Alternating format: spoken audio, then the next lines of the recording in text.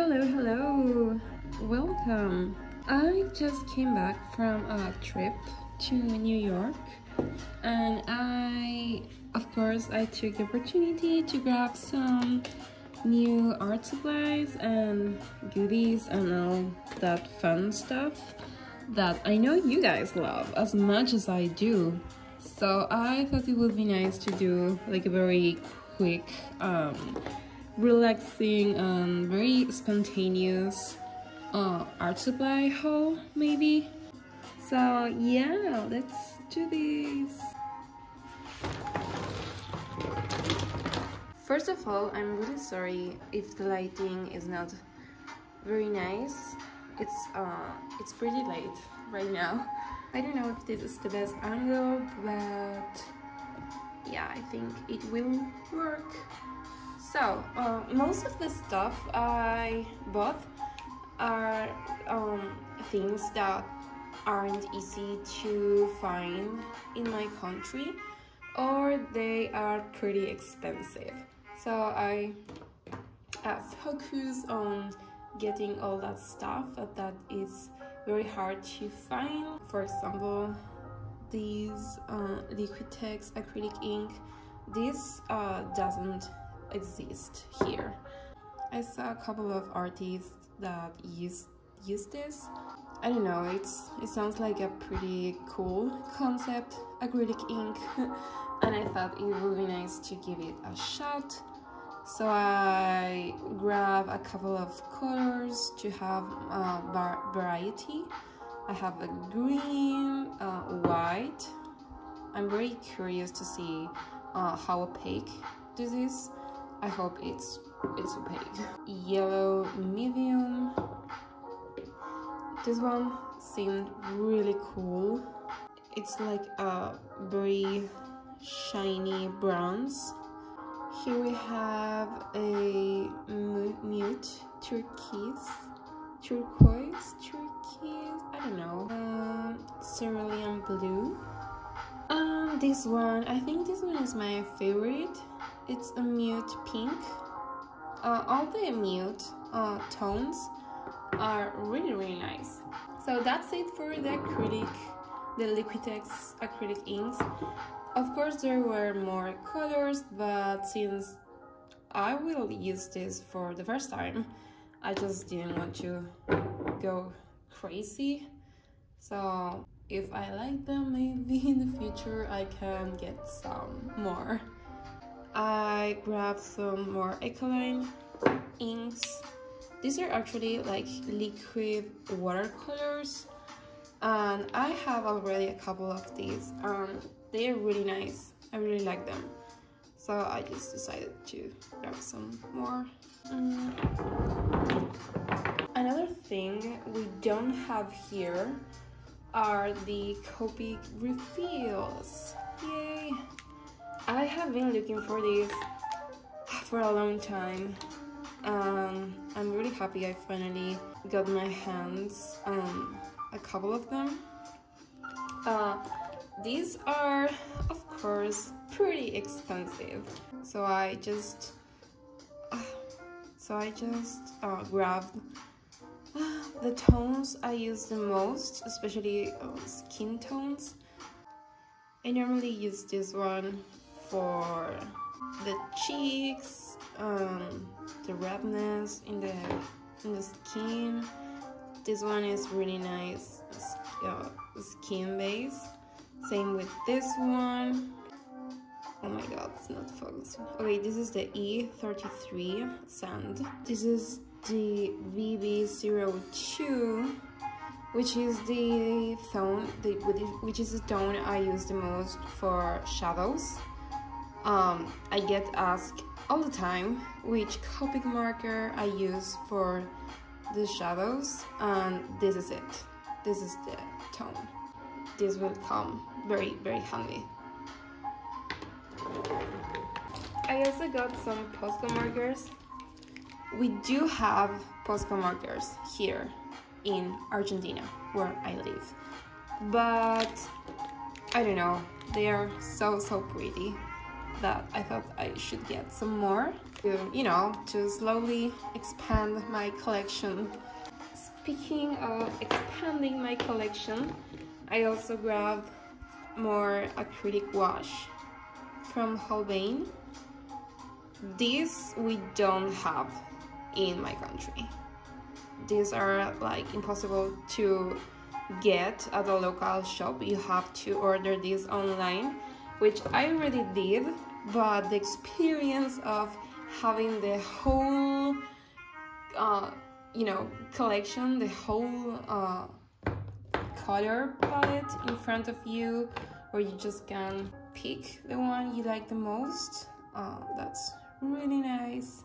We went to a Japanese stationery shop, which was really nice, and it had like a million types of different pens, and I grabbed some. These are not waterproof, but the lines, the strokes are very smooth. The ink is really dark and nice, so I have to grab some.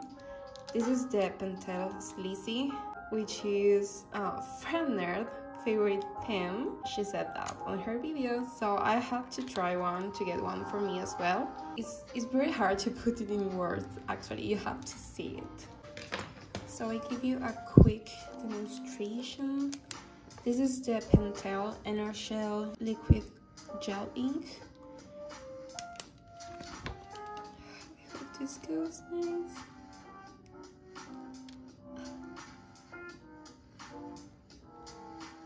I don't know if you can notice.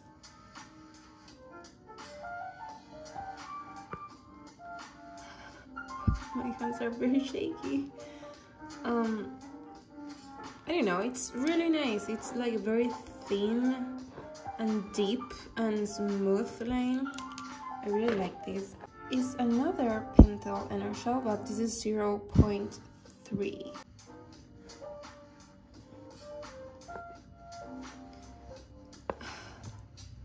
I love it. Write or draw or do whatever you want with this. It's really satisfying. Here's the Pentel Sleazy. It's very thin. I think it's a bit thinner than the others, and it's really nice. I don't know if this one is waterproof. I believe it's not, but we'll see. I also grabbed some red pens. I'm always trying to add red accents to my drawings, and I never have like a decent red pen, so I grabbed a Micron and this one, which is a Signo, Uniball Signo. And let me show you. It's very thin. I mean, it's very normal, but I don't know, it's nice, I think. And this one, the Micron pen, it's waterproof. I bought this baby. I love to try new different inks and compare how opaque they are. And I haven't tried this one yet, but it's Copic, so it shouldn't be bad. I grabbed some spare nibs for my alcohol markers. I already have this one, but it completely dried without no reason, and it made me really sad because I really loved how shiny and how gold this was. So yeah, I have to get a new one. So decided to get the burnt sienna because I have a lot of vibrant colors and I never have a lot of, you know, earth tones. This will be very handy, I hope so. My boyfriend got me this really cute pencil sharpener by Moleskine. it came in this tiny can.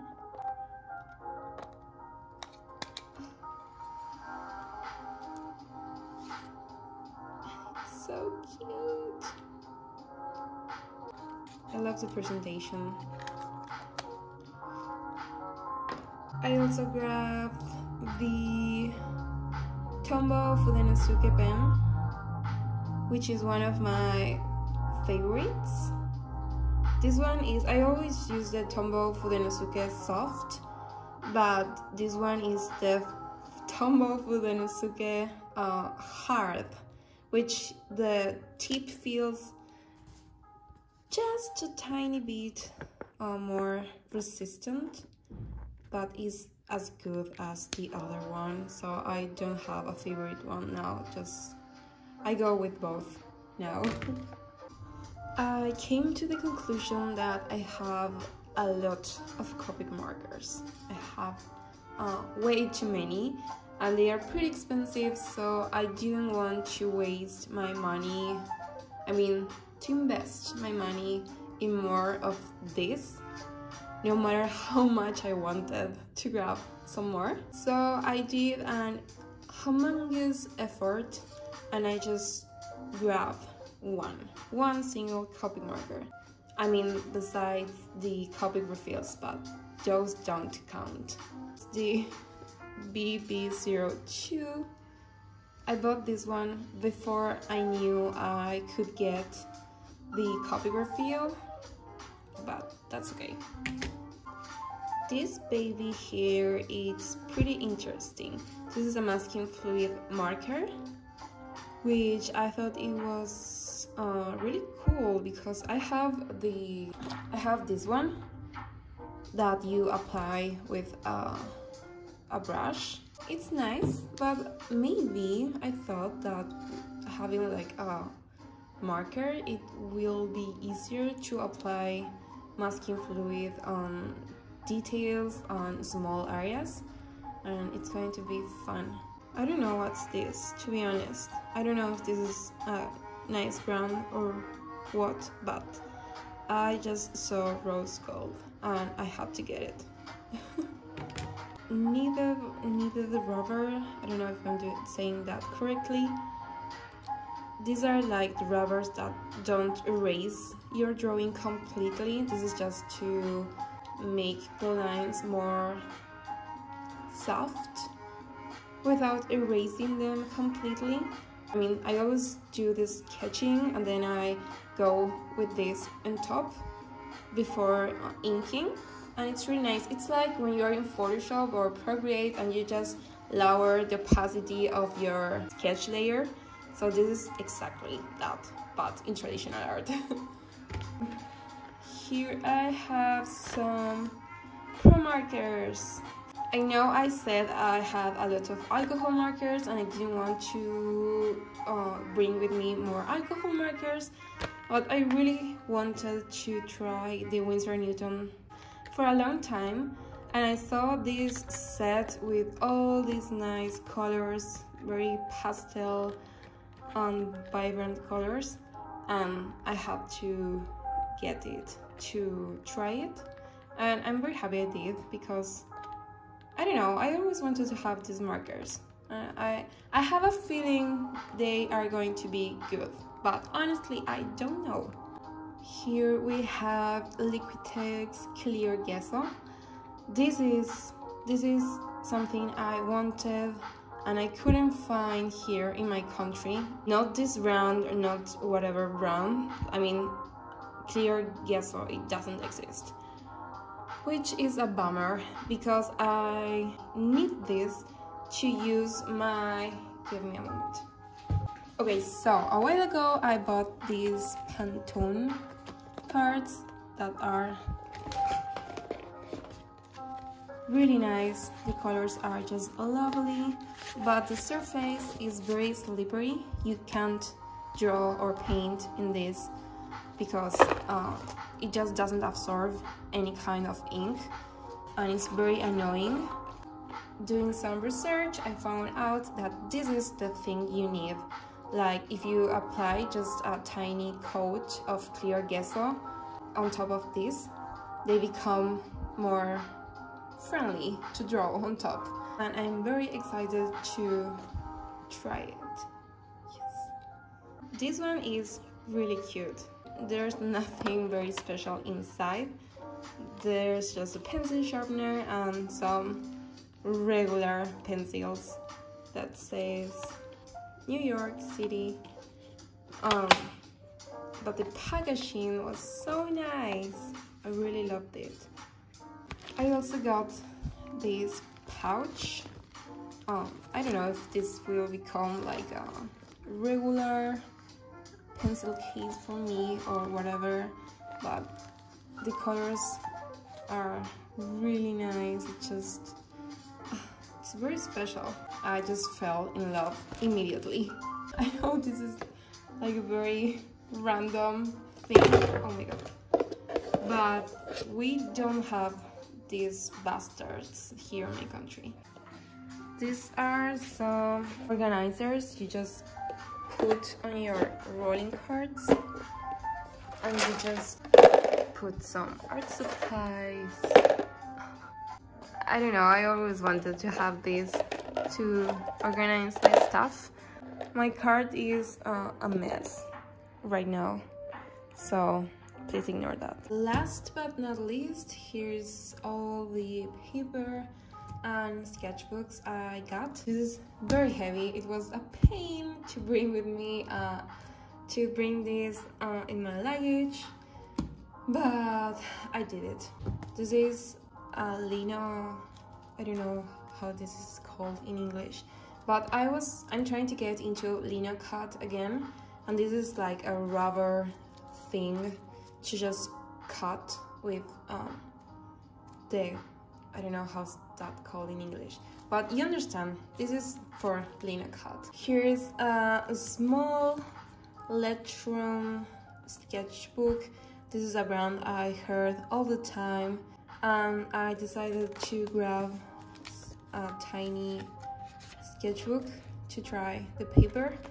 This is very expensive, by the way, so yeah, I hope it's worth it. The baby, here's the thing I wanted the most. The render sketchbook, which is no through paper. You paint with alcohol markers here, and it doesn't bleed through to the other side. If that's true, that will be a game changer. I hope so. Got the same, but this is smaller. This is like an A5 and it's hard cover, and this one is a bit bigger. This is A4, I think. It's soft cover. So I'm very excited to try this. Here's another sketchbook I wanted to try, the Strathmore Mixed Media. It seems very nice. I like the format. I don't have many sketchbooks that are more on the square size side, if that makes sense. So I thought it would be interesting to change my canvas, you know, sometimes. My all-time favorite mixed media paper. I was running out of this one, so I had to get another block. This is a Fabriano mixed media, and it's A4 as well. It's really, really nice, and the surface is smooth. I don't like the paper, which is cold press, I think, which is very, you know, like heavy textured. I mean, I love texture in general, but it's very hard for me to draw on heavy texture paper. So I always prefer more hot press. I haven't tried this before.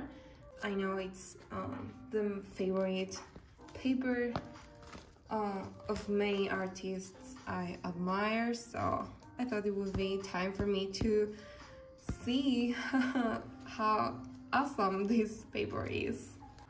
Here's another one of my favorites, the Strathmore Vision watercolor paper. Again, it's very smooth It's very thick, and it holds watercolors and inks pretty well. Okay guys, I think that's it for today. I hope you enjoyed this video.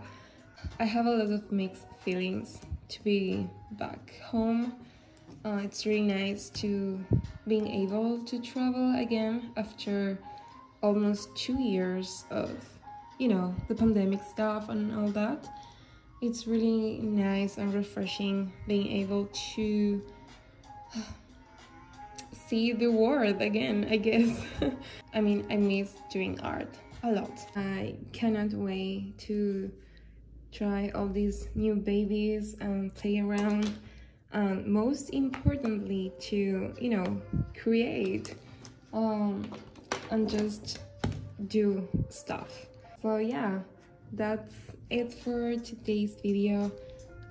We'll see you guys very soon. Thanks so much for watching.